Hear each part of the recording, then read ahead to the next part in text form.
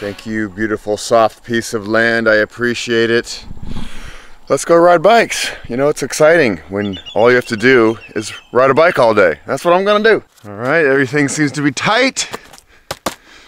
Let's do it. No crashies, whammies, or flatties, baby.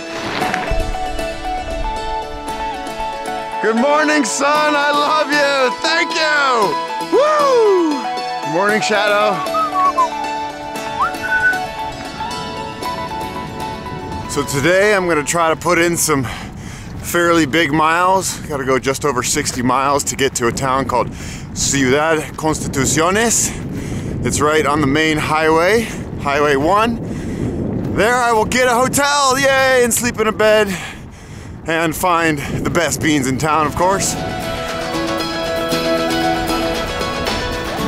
It's time for my morning chain lube. It's amazing how many times a day you have to lube up these chains and clean them off. There's a lot of dust out here. And while I'm stopped, I might as well have some chocolate chip cookies, right? The Maxi Tubo.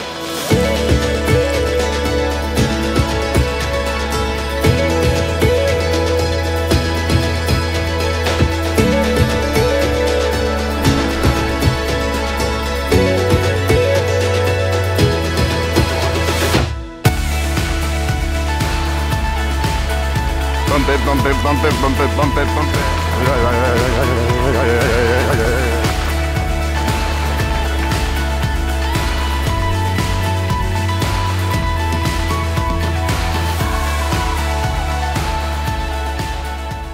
I don't really have anything to say, just sometimes it's nice to stop and check out the desert flowers. Yesterday when I bought this Snickers, I was extra excited. One, because it's a Snickers and they taste so good. Two, because it's the Broncos Snickers. Check it out, I've never seen one of these before. You all know me, I'm from Colorado, born and raised. I'm a Bronco boy.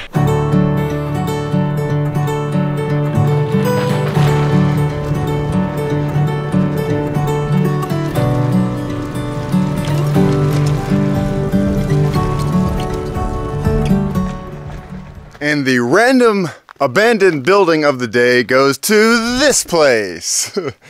What is this? Wow, this must have been for cattle or something. Some chutes here, I think. Do you know what this is? I don't know. All right, well, that was fun. It's lube time, ladies and gentlemen. This is the king of lubes, by the way.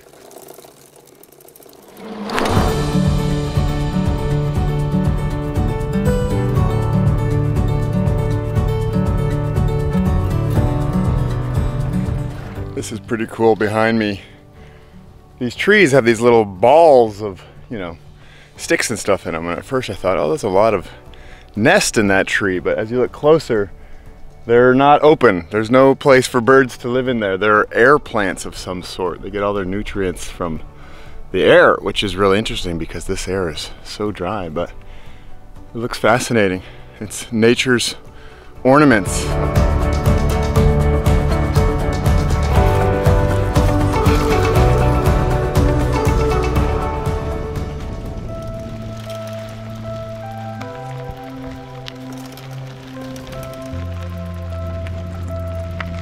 This right here is what you call a landfill. I must be getting close to civilization. There's a lot of plastic trash, all sorts of candy wrappers. Pretty gross for sure. It smells bad. Ugh. Well, there's an old baby crib. Wow. This is proof that plastic does not go away. I would say that 90% of the trash in here is plastic. And that's why I'm trying to be more mindful when I get water or sodas or whatever, not to buy them in plastic bottles. And this plastic problem isn't just a Mexico thing. It happens in the United States big time. I think we're probably the biggest consumers of plastic goods. We're just better at hiding it. And you've all heard of the giant garbage patch of plastic out in the Pacific Ocean. Yep. It all goes somewhere, friends. You throw that away, you recycle it. A lot of times it ends up in places like this.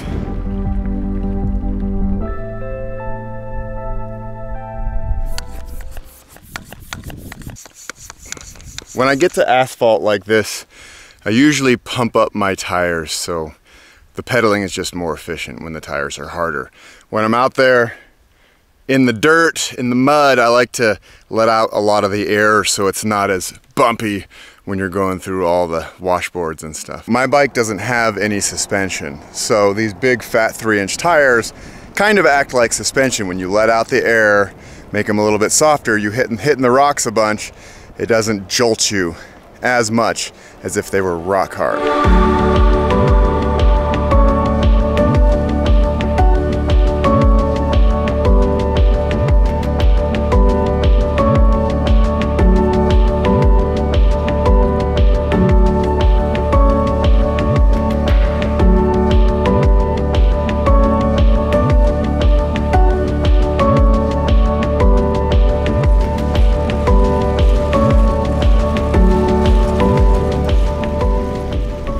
Riding through this area, and I see far off in the distance like these splatters of red, and it looks like some dead animal smeared all over the road. And nope, it's not. It's just a ton of chilies. And it's really like the air right here is spicy, like it's making my eyes water a little bit. Wow, they must have dumped a bunch of chilies out the back of a truck at one point. Only in Mexico will you ride through fields of chilies, and actually on top of them.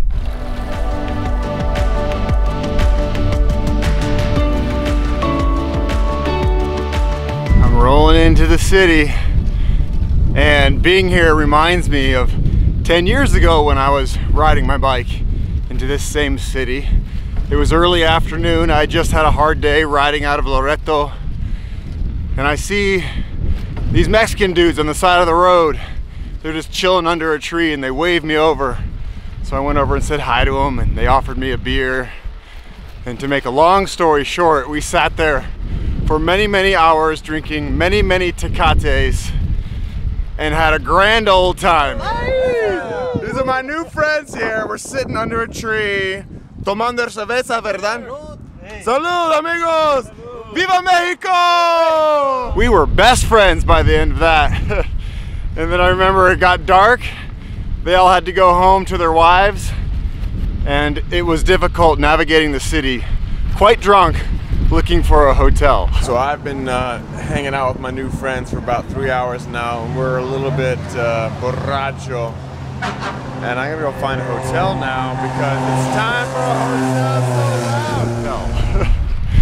But you know, my experiences with Mexicans have always been positive.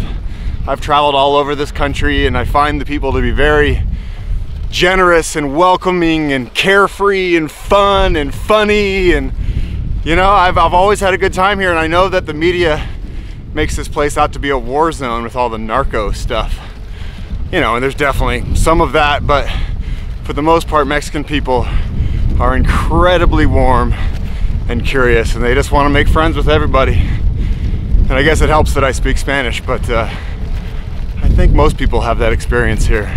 I love Mexico. It's the best place in the world. I love these guys so much.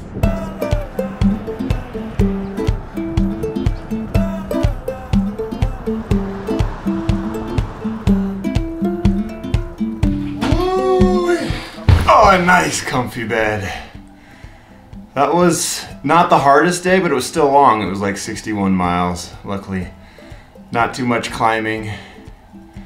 And I'm here. It feels so nice to be done for the day.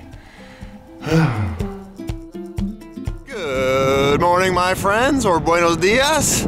I feel nice and rested. That hotel was great. I went out last night and got some good street food. I bought some beans for the next few days of being off grid. I also got a haircut for 60 pesos. You can't do that in the United States. You can't see it right now because I'm wearing a helmet, but believe me, it looks amazing. So I'm gonna be heading off today, kind of into the middle of nowhere, gonna see one more mission. And then, yeah, I'm gonna be out there. No more cities, Wi-Fi, anything like that until La Paz. Buenos dias.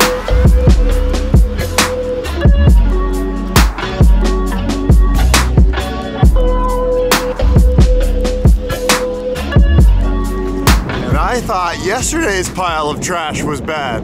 Well, I have to say, this is the first. It's the first time I've ever ridden my bike straight through a steaming landfill. This place looks like a movie set, an apocalyptic movie set.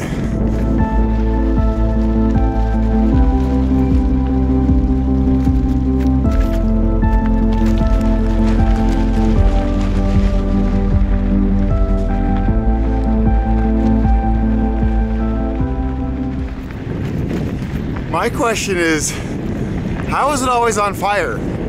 Does somebody come out here and light trash on fire, or is it your duty when you drop off a load of trash to light it on fire? And I'm guessing as more and more trash accumulates, they just keep stretching the landfill down this road, right?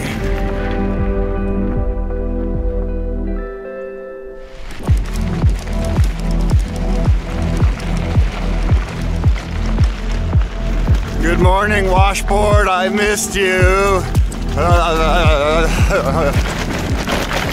The thing with washboard is you can't go fast. Pedaling harder is not going to help.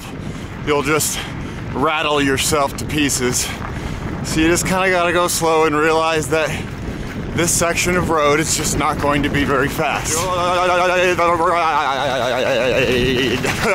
It's also good to remember that nothing lasts forever.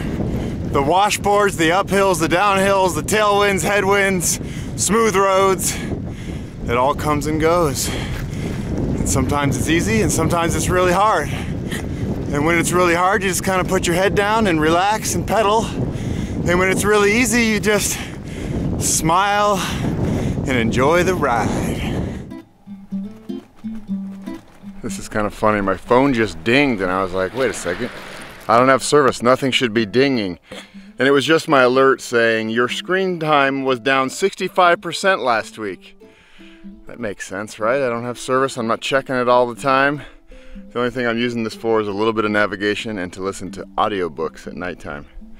One of the benefits of bike touring definitely is being a bit disconnected. You know, I loved being in the city back there, having Wi-Fi, checking in with everybody, posting some photos, but for the most part, it's nice just to wake up and ride your bike and that's all you have to think about. You don't have to check your phone every 15 minutes or how often you do it. And it's nice to be free from that. And I'd like to, you know, try to incorporate a little bit more of the bike touring ethos into my everyday life where I'm not constantly checking my phone. It's definitely a difficult thing to do. We are addicted to these things.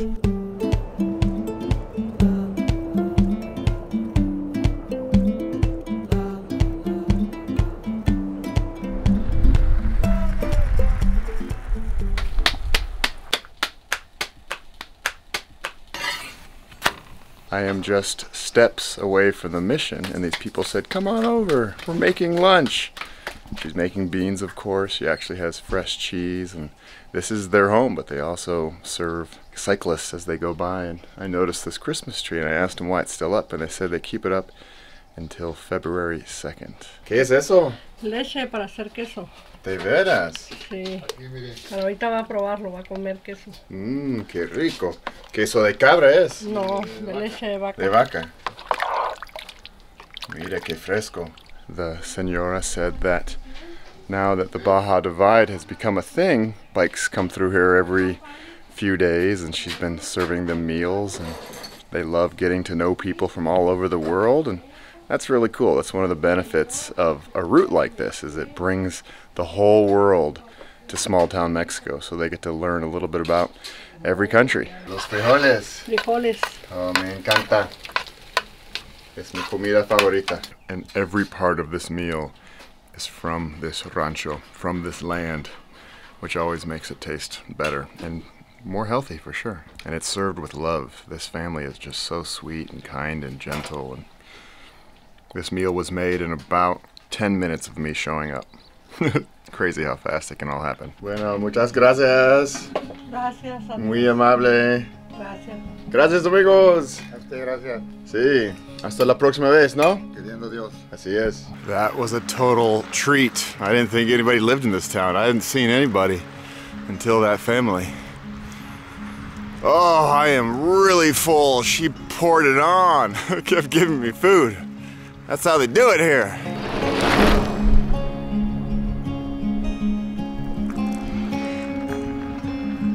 Hello, goats. Hi there.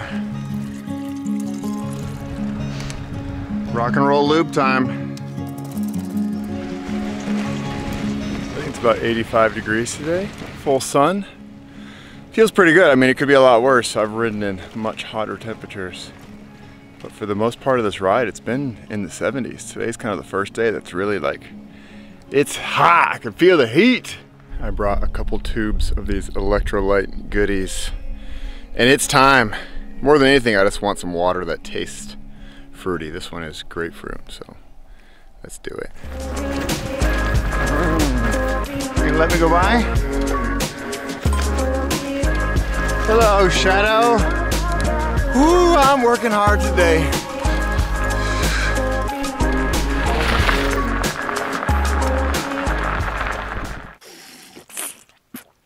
I'm by far drinking more water today than any other day. Thumbs up, says Shadow. All right. This is really cute. I was riding by this cactus and I see a little hand-drawn sign on it. And it says, Cuidemos el agua. And this person looks like they might be like spilling oil on the world. So Cuidemos el mundo. We take care of the world. And then it says water down here. That's pretty cute. Some rancho kids must have made that. I wonder how long it's been up there. I like it. Kids are starting to think about how we need to save this planet. I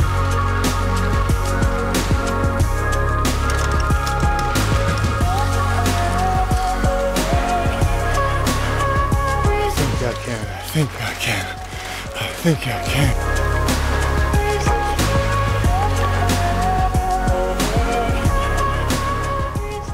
Is this the place I should jump in? Probably. Oh, yes!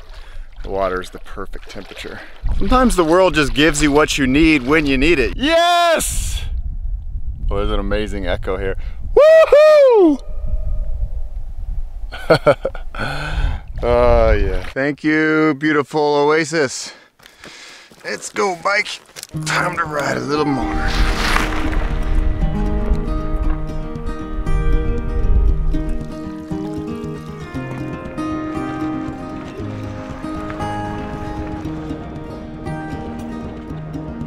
Oh, hi, Shadow. What are you doing over there now?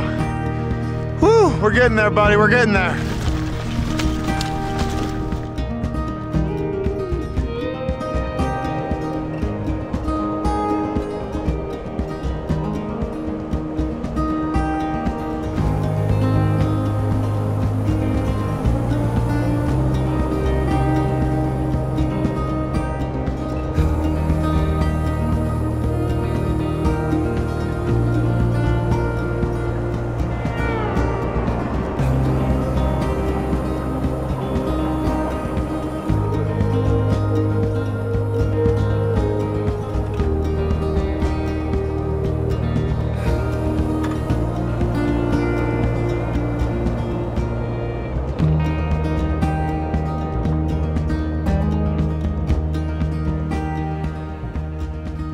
I just found paradise. Look at this place. This is incredible. I didn't think I'd find another one of these exactly where I wanted to stop today. Let's check out where we are at. I did 63 miles, rode for 6 hours and 9 minutes. Max speed was 25 miles an hour. Total climbing of 2944, average miles per hour 10. And it is 5 p.m. What a great day. What a great Sunday.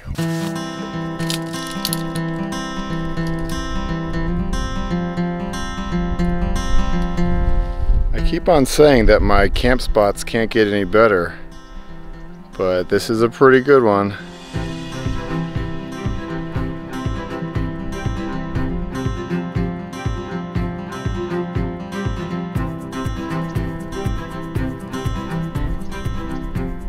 I am going to sleep really well tonight.